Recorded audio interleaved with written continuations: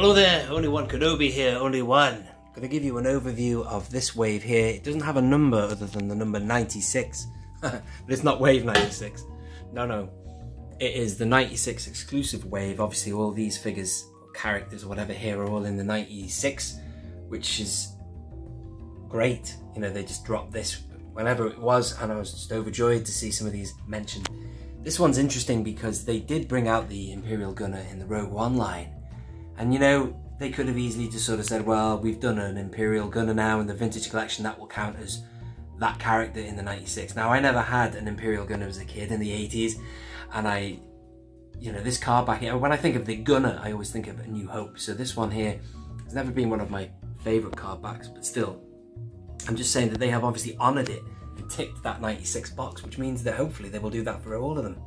You know what I mean? Awesome. Quite excited to know what the future will be for the 96. One of my questions is, what are they going to do for Bren Darlin? Or is it Bren Darlin? Should we call him the Hoth Commander? The guy with the moustache? Could be Bren Darlin. Just don't know what they're going to do with that anyway. The guy in the card back doesn't have a moustache though, but the figure certainly did. Anyway, I'm totally digressing. So what I'll also do is I'll show you, these came this morning as well. From In-Demand Toys, I got a whole set of these. And, you know, talk about that in a minute. And also, as I say, this wave here is a lovely wave known as the 96 exclusive wave, I guess. And I've put them in numerical order.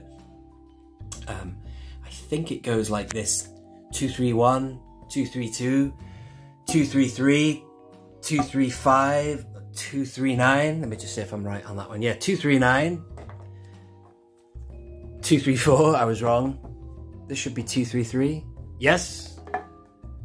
232 and 231. The Imperial Stormtrooper. So when I was in Forbidden Planet the other day, I did see this. So it was swinging on the pegs. I was almost like, I wanted to grab it, but I knew I had it coming. So there's no point in me buying it again. Hopefully, I think I've got another set of these coming from somewhere else so I can open them. So let's start over here with the last one.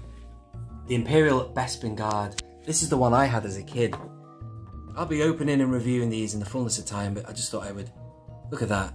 Just reminds you of the original. Look at that with the gold trim there. Lovely. I will be reviewing them and opening them in the Quick Shot series, but here is a preview look of the card and everything. They've certainly tidied up that image, haven't they? Look at that. It's very, very rare that you see that turquoise in the vintage collection.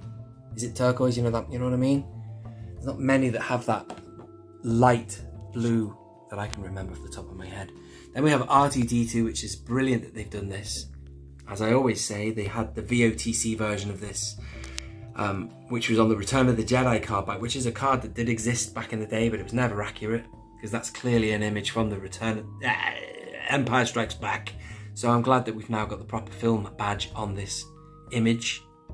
And speaking of the image, they've definitely cleaned that up as well. Look at 3PO, looks a lot better. It still looks quite matte painting, like you can see almost the compositing or whatever on there, but still, this is the card back that doesn't mean as much to me because I didn't have this one as a kid. I didn't even know there was this version of the Bespin Security until my adult years, but there you go, it just passed me by. Let's have a look at his face. Yeah, the great figures.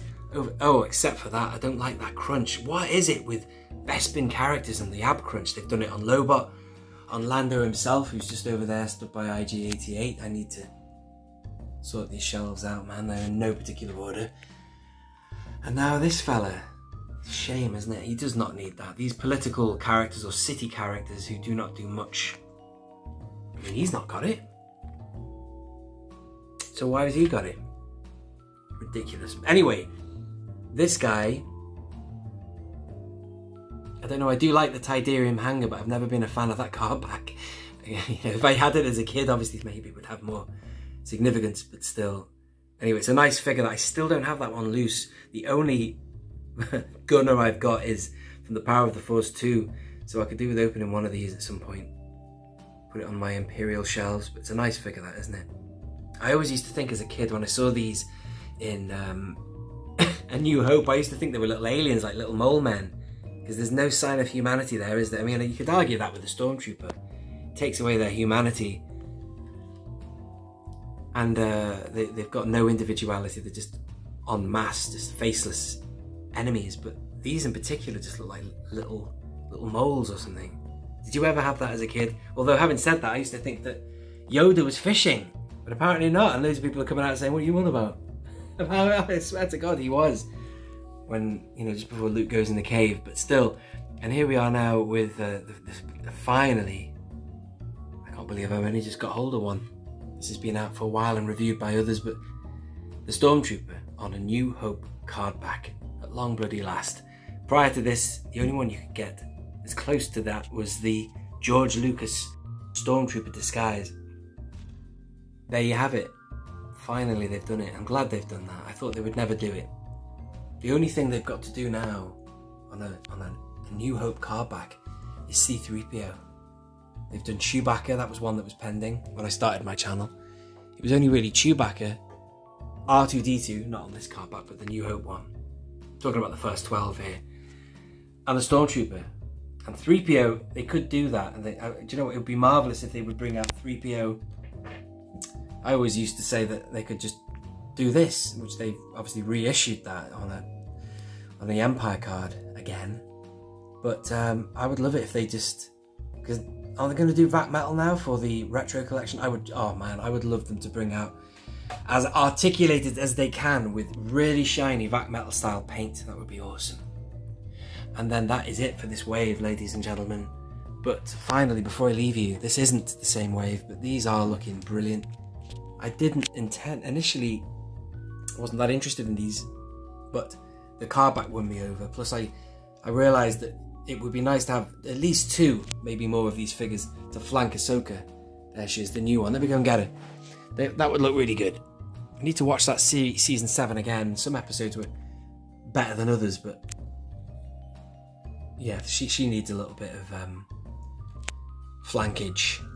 Some guys left and right of her, either side of her. That would be really cool.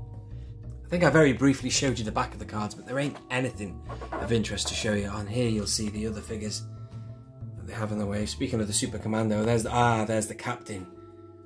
And what else have we got here? Yeah, I've got all these. These are coming up soon in my quick shots. I haven't reviewed him yet. He's next at the time of making this video. I still haven't had him. Figuring down, a lot of people message and say, have you got this stuff so early? I haven't got loads of stuff. There's loads of stuff I've not got. Like Figuring Dan, Din Djarin, Arc Trooper Jesse I've not got yet. So I don't know, it's mad. And I think that Super Commando's yet to arrive. What is on the back of these? I'll just show you the back of one. Give you a flavour. Do they show you a different image on the back of all of these? Hang on. No, it's the same. Anyway, thank you very much. Let's have a little shot of the Falcon now as we end this. Look at that, I love that. Beautiful ship. Lying on its back there is the AT-ST. It's done well actually. That's the vintage collection one I got a year ago. It buckles more than the Rogue One reissue, which was in the Black Series. There it is up there. That's strong.